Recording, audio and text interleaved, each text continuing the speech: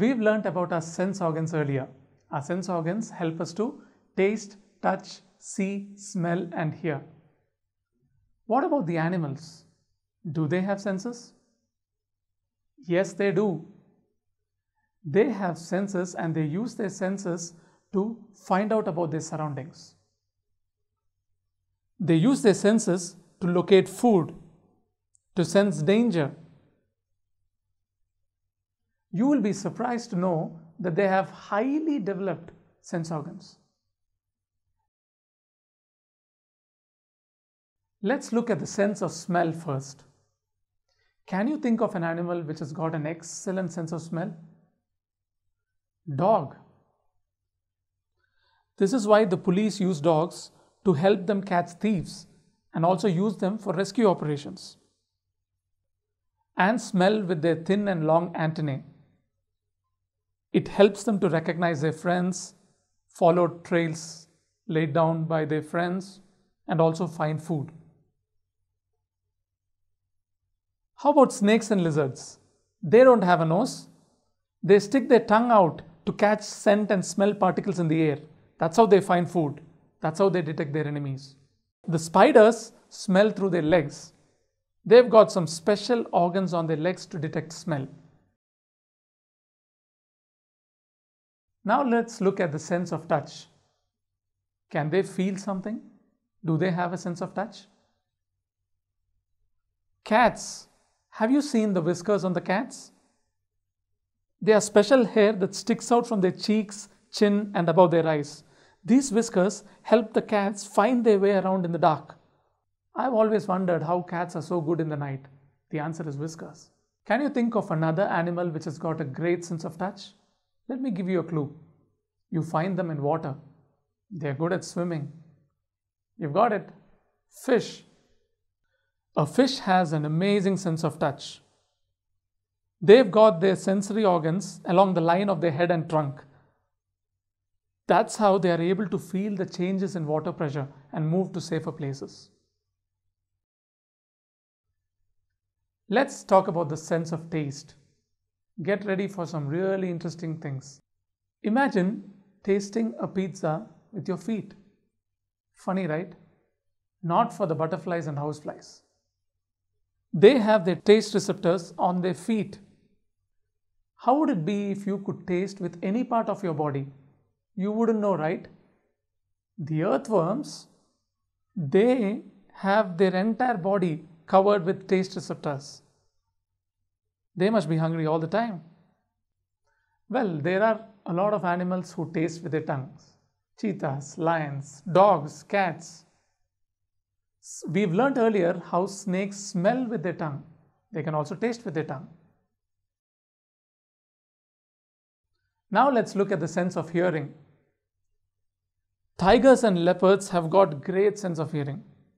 Their hearing is so good that they can listen even to the slightest sound made by their prey. That is why they are such good hunters. Crocodiles have an amazing sense of hearing. They have the ability to hear the voice of their young ones while the young ones are still inside their eggshells. Spiders and cockroaches actually don't hear, but they use the hair and the tiny slits on their bodies to detect vibrations of sounds. Bats are super cool. They can actually see with sound. Bats make these high-pitched sounds called ultrasonic sounds. These sounds are not audible to the human ear. The echoes of these sounds help the bats to locate food and obstacles as far as 18 feet away. Can you believe that? By the way, dolphins have got the best ears. They can hear 14 times better than humans. Now let's talk about the sense of sight. Birds have got amazing sense of sight. They actually survive because of their sense of sight. Have you heard of the expression bird's eye view?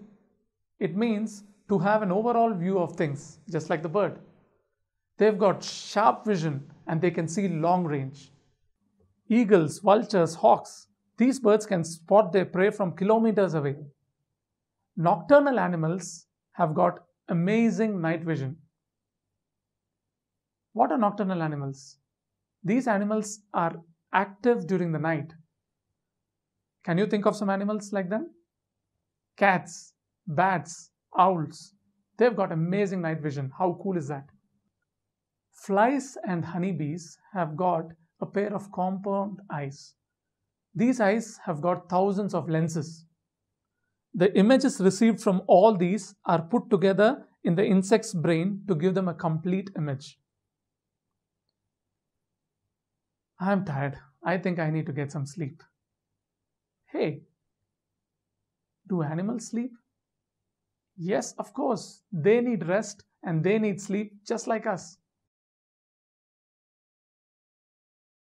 Not all animals sleep the same way. Dolphins sleep with only one half of their brain at a time. This prevents them from drowning.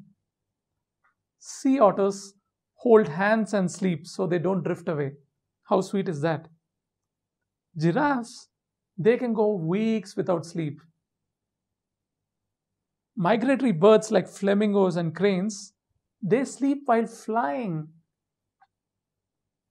Cows sleep close to their families and sometimes with their eyes open. Elephants, zebras, and horses, they can sleep while standing. They need to be alert, you see, because they are prey animals. Bats sleep upside down, hanging from a tree. Now let's talk about endangered animals.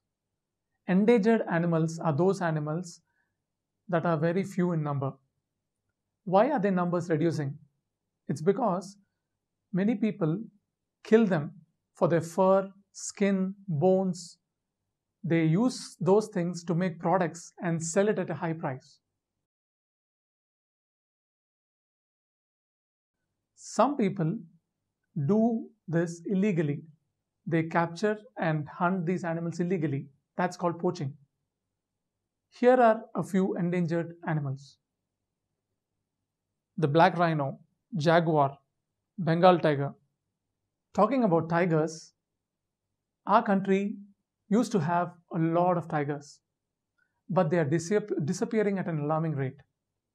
So the government of India launched a program in 1973 called Project Tigers. Under this project, they set up tiger reserves across the country to protect these tigers. How can we protect our wildlife? 3 things we can do easily. Number 1, let's learn about them. Number 2, let's stop buying products made from these endangered animals. Number 3, let's stop cutting trees and plants. Trees and plants provide food and shelter to these animals.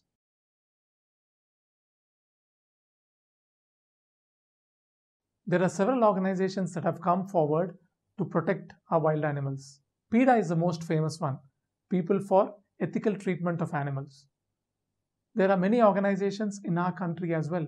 You can take some time to do some research and find out the work they do. And they also have ideas and suggestions for us to be involved with them in some way or the other. So, let's be responsible citizens and make this world a better place for animals as well. Bye-bye.